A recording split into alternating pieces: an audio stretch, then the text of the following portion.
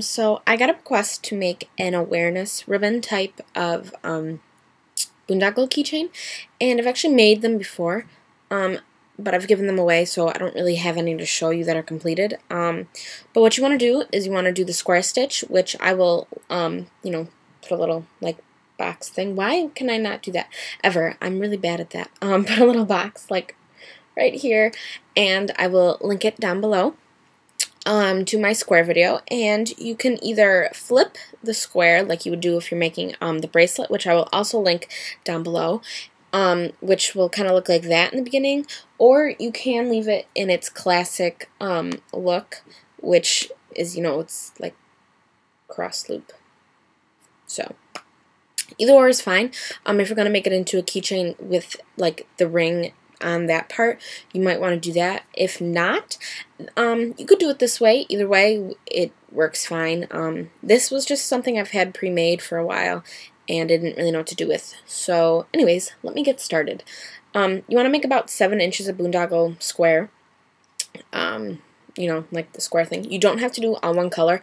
I was trying to like do a project thing, and I was making like individual circles, square things that were all one color, so that's why I have it like this. But anyways, once you get this much, you want to kind of like fold it into like a bend, kind of like you would see, and you want it like to start to look almost like it would look like if it were an actual ribbon. And you want to take 2 strands, and hold them separate like this. And then you want to put the project in between those 2 strands, like the sets, so that you have 2 on each side. Okay? And then what you want to do, which this step is a little tricky, and I probably should have had this already ready to go. You want to do the stitch over the boondoggle. So kind of look underneath to see which strand does what. You can start it like this if you'd like, but then you make sure you want to keep this in between the stitch. I don't even think you just saw that. Okay, I'm going to do that one more time just to make sure you saw it. And if you did see it, then you're just going to have to see it again. It's quite alright with me. And I'm sure it is with you. So just put it between, you want 2 on each side of it, and then start to do the stitch.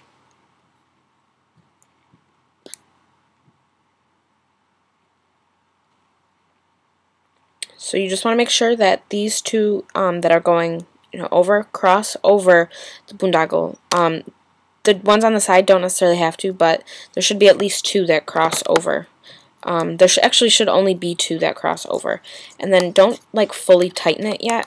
Just kind of like maneuver this whole thing around and then start to tighten it. But the problem is that sometimes as you're tightening it, like the stitch will move to the side of it because you pulled it too tight one way, like that, and you don't really want that. So it's a little tricky to do. You might want to hold your finger in there and pull it tight as you're doing it. You could even get a friend to help you, which might help. Okay, so I got it tight on the thing, and I use my mouth, which I don't necessarily recommend doing, but then you just want to do your second stitch to lock it into place.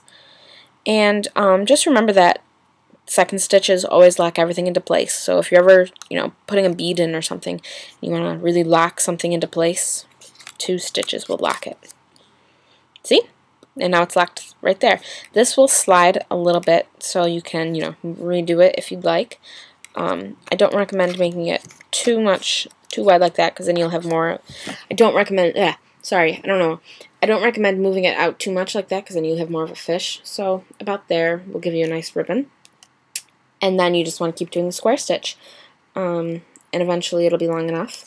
And I recommend burning the ends, not tying them off like you would normally tie off the square stitch, just because you want everything to kind of look like it belongs together. That seems kind of weird to say, but I don't know. I always melt the ends of my boondoggle projects just because my older sister's always had it done by my dad, and I liked the way that looked because I never used to flip my stitch either. Like this, like flip method, I never ever did that. And I like to see the stitch. I always found it hard to do. But the Boondoggle Man, who actually has his own YouTube channel, and he was my camp counselor for many, many years, and he, I think, may have been one of the people to actually get me into boondoggle. He actually does flip his stitches, and that's where I kind of first got the idea, because he was like, well, why wouldn't you do that? And he doesn't like to burn them because kids chew on them, and he doesn't like to glue them because kids chew on them, so he ties his off. I was never a fan of tying them off. I mean, they do stay pretty tight when you tie them off, if you tighten it tight enough, but I just never liked it. I'm weird, I guess. It's like one of those things that once you get used to one thing, you want to stick with that one thing and never really go back to something new. Okay, so you can see I have a little bit done. So it's almost done, and you can, if you see this here, see how they're starting to separate. You can use a push pin, which is one I just used the other day, and you can pull up a stitch or so that you can, at the top of the circle, you want to pull one up at the top just so that you can get a loop through it. You just kind of want to wiggle it in there and then stick a strand of boondoggle through there after you get, loosen it up a bit, and start pulling on that so that you can get a loop to form, and then you can put a key ring through there. Okay, so I'm just going to finish this up really, really fast. This is also how you would make a fish project, and I think I might end it as a fish because I want to show you how you melt the ends together. And that is a little more tricky. Okay, let me just grab the last stitch. I don't recommend using your teeth. I always do. Maybe that's why I have a gap. I don't know. Okay, so get them really, really tight, and then snip the ends as close as you can. This one's coming out. What the? Okay.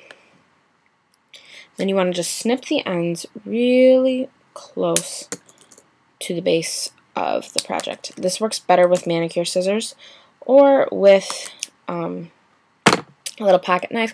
I don't have one of those with me. My manicure scissors are like all the way over there, and it was just a hassle to get to. So yeah.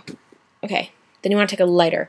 I recommend using one that you don't have to kind of flip with your thumb, that spin kind, just because that's it's not that it's hard to do.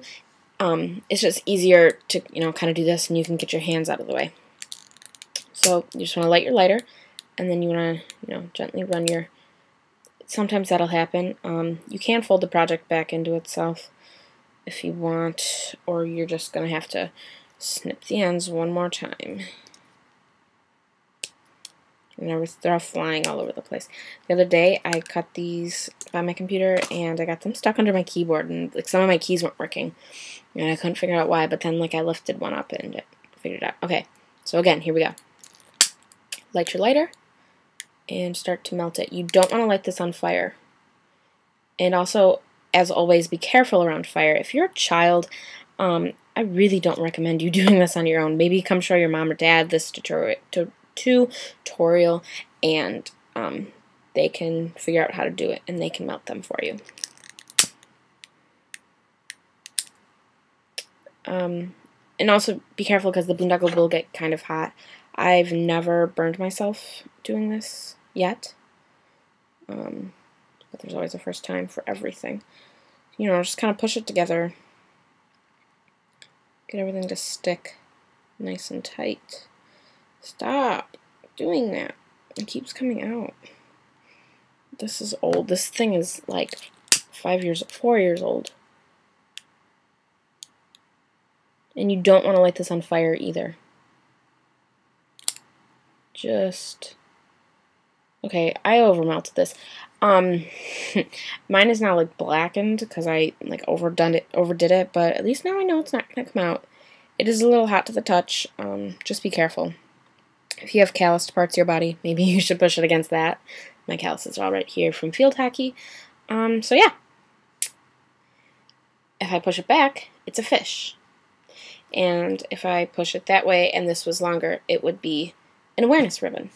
So there you go. That's how you make this simple little project. Mine is going to be a fish. It's a pink piranha. Okay, so thanks for watching. If you have any questions at all, please let me know, and I will do my best to help you. Bye, guys.